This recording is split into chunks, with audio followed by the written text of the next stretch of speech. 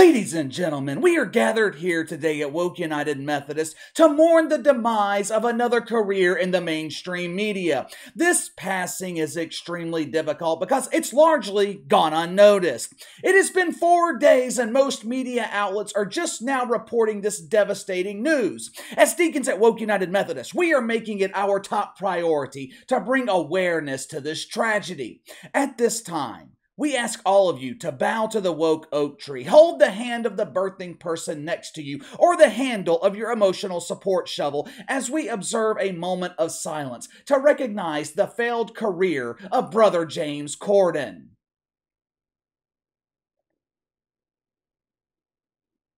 Oh, another one bites the dust. Poor Jamie Corden. He almost had me convinced. For months, he has been trying to convince us that leaving CBS was a decision that he made all on his own.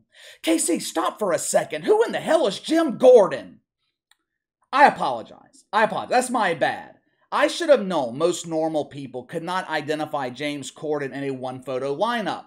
I'm not sure where this obsession came from with late-night host and names starting with the letter J. You have Jimmy the Failure on NBC, Jimmy the Kimmel on ABC. You have Jamie Corden on CBS, but his career has officially been eulogized. Since networks seem to be obsessed with the letter J, maybe CBS will replace James Corden with Jesus. But I wouldn't count on that, though. From what I understand, CBS, they have decided to replace James Corden with some lame-ass trivia show produced by Stephen Colbert. Yeah, that's sure to generate the ratings. You would be better off airing infomercials featuring the Swiffer. It'd be a hell of a lot more entertaining. Put Joy Reid on a Swiffer, let her ride around the studio cleaning dust. Maybe she will ride so fast her wig will fall off, bringing smiles to the faces of all 7 people who are watching. The addition of James Corden to the woke cemetery, it is bigger than just the demise of one wanker spanker's media career. We have seen late-night hosts come and go. Hell, it's only been a few months since Travis Noah abandoned The Daily Show a failure. Since his departure, Comedy Central has been begging someone, anyone, to occupy the throne of that dump. They can't find anyone.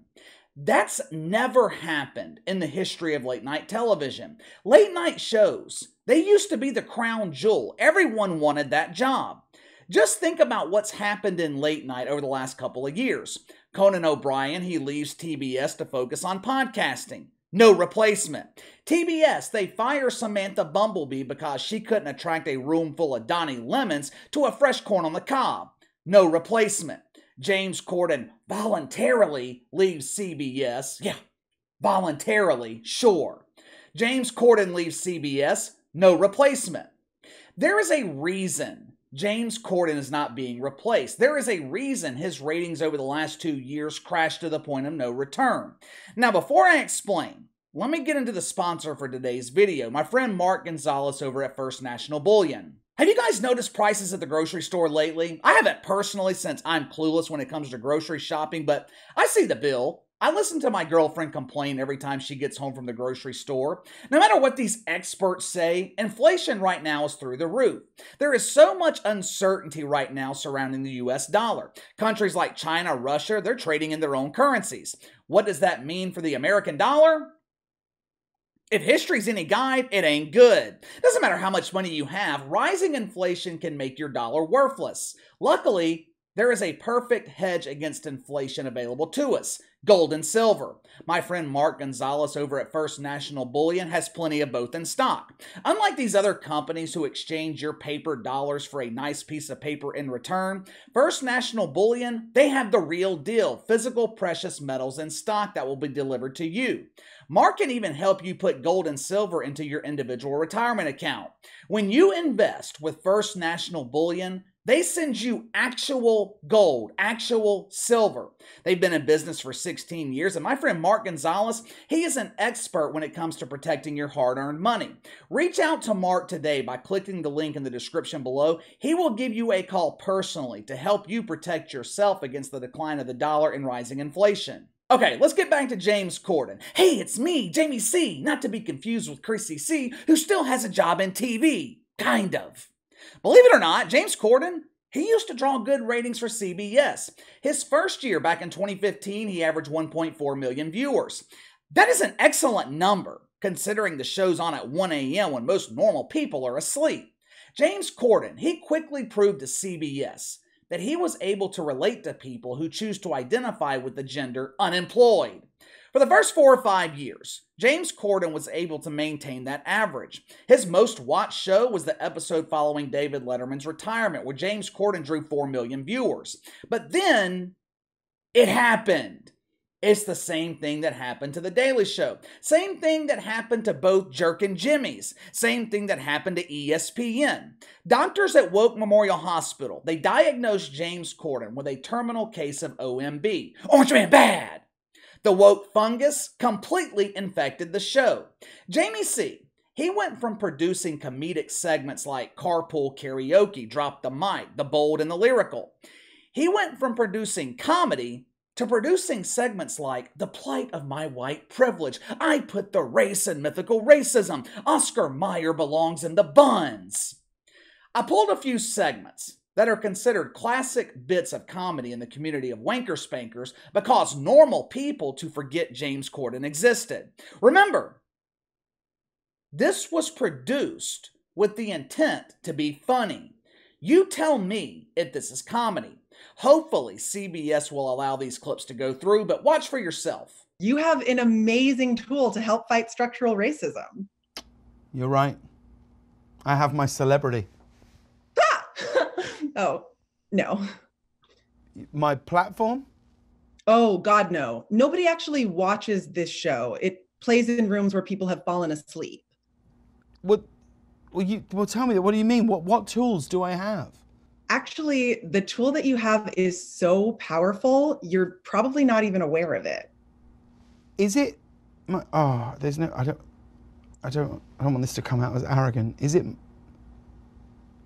it my charisma? But when you think about the casual racism that's been pervasive over the past 12 months, then we can start to see the link between language and action. There are real consequences to repeatedly hearing hateful speech. People get hurt and people die.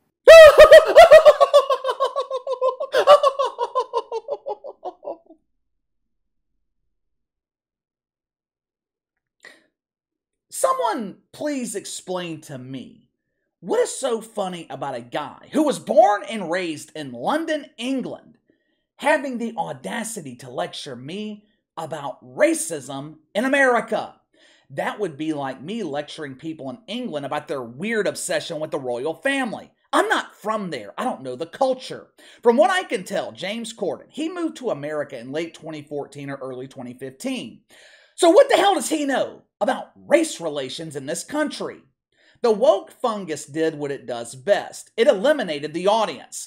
Over the last 12 months, James Corden, he has surpassed 1 million viewers 3 times. One of those was his farewell show last Thursday, which drew 1.4 million. Now, the media is celebrating that number like it's some kind of success when it's actually a huge embarrassing failure. His final show drew the same ratings that he used to average before he became a member of Woke United Methodist. Ratings for the final season of Jamie C. on CBS were down to 806,000 viewers. Now, as you guys know, I am no expert in the field of math, so I contacted our resident math expert here on the channel, Mina Kimes, to help with this difficult equation. Hey KC, it's Mina. I consulted with my fellow nerds. This represents a drop of 43%. But before I let you go, did you watch the NFL draft last week? There were a record number of black quarterbacks taken in the first round. I was so excited. The batteries died in my cucumber. Like I said in the beginning, the demise of James Corden, it is irrelevant when you look at the bigger picture.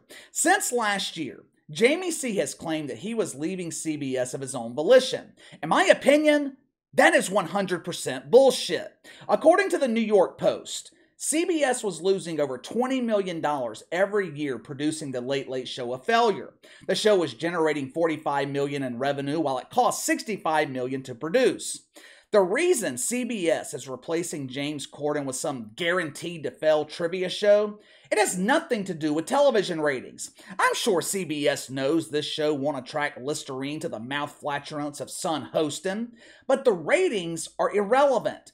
CBS, they could draw 200,000 viewers with this new show, and it would still make more money than James Corden. Hell, James Corden, he managed to lose more money than the WNBA dump. Let me show you something. Take a look at this graph. Credit to Axios for putting this together. This graph, it shows advertising revenue for the major late-night talk shows. When James Corden started back in 2015, revenue was close to $1 billion. Fast forward 7 years later, advertising revenue down to a cool $342 million. Why? Why do you think that is? Because no one is watching late-night television. This is the bigger picture I'm talking about. The demise of James Corden, that is just the symptom to the larger problem. James Corden can claim all he wants that leaving CBS was his decision. He says he wants to be back in England with his family. I don't doubt the validity of that claim, but the truth is, James Corden, he would have been gone either way. CBS wasn't about to renew his contract. Why in the hell would they renew the guy that's losing $20 million every year? James Corden could work for free, and CBS would still lose millions of dollars on this dump. And this is not just a James Corden problem. This is a major problem throughout late-night television. Both Jimmys, they are contracted through 2025 and 2026. You think executives at NBC and ABC aren't considering eliminating both late-night hosts? Jimmy the Kimmel's ratings are so bad, he is being beaten in the ratings by the NBA pregame show. Jimmy the Kimmel, he doesn't make the top 20 on his own network. He's on broadcast television, free TV, and he ranks outside the top 100. The woke fungus has absolutely destroyed the late night genre. Stephen Colbert, his deal is up for renewal in August, and to be honest with you, he'll probably get renewed for now.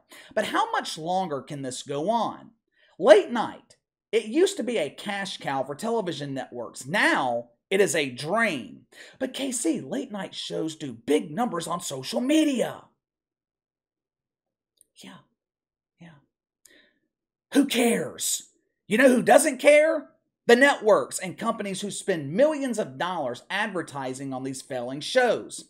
Late night is at risk of becoming extinct in the next 5 years. And it's not because the landscape of television has changed. That has something to do with it, but that's only a small part. Late night TV is declining because they allowed themselves to become infected with the woke fungus. If you can think of another reason that makes sense, you let me know in the comments below. Like, subscribe, share this video. I appreciate you guys for always doing that. I also appreciate all the support from you guys over the weekend. The vast majority of you understood where I was coming from with those stupid ass pronouns. Now, when it comes to Twitter, I'm waiting right now on Twitter to verify my account. Once that process is complete, all videos will go live every day on Twitter. Now, of course, everything will also remain here on YouTube as well. But anyway, enjoy your evening. I'll see you guys tomorrow.